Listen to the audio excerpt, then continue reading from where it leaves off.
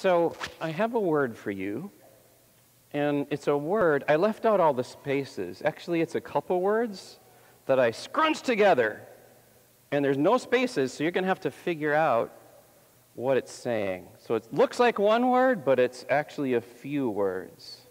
Now, here's one more clue.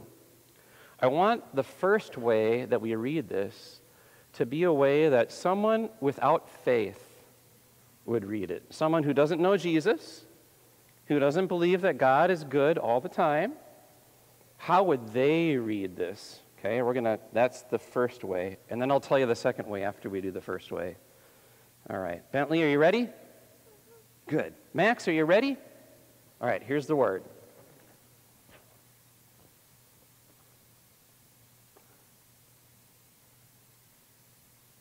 Actually, it's not a word, it's a few words. How would someone who doesn't believe in God read that? Say it loud, Lily. God is nowhere, right? They would say, there's no God, there's no Jesus. There's no Jesus to forgive me. There's no God who made the world. God's nowhere, he doesn't exist.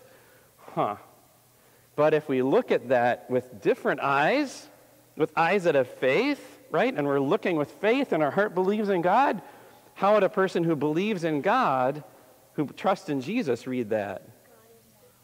Yeah, God is now here. See, it all depends on if you're reading it with faith that believes in God or with unbelief that doesn't.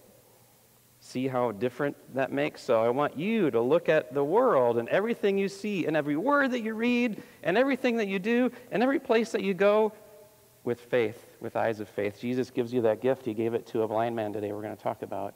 And you see, when you see everything with faith, it's not scary, Max. Do you ever get scared? Yeah, me too.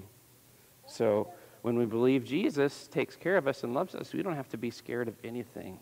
Not the future, not scary, mean things, nothing. We don't have to be scared of our sins or how bad we feel or if someone might not love us because Jesus always loves us. So look at everything through the eyes of faith. All right, let's pray. Let's pray. Fold your hands, Bentley.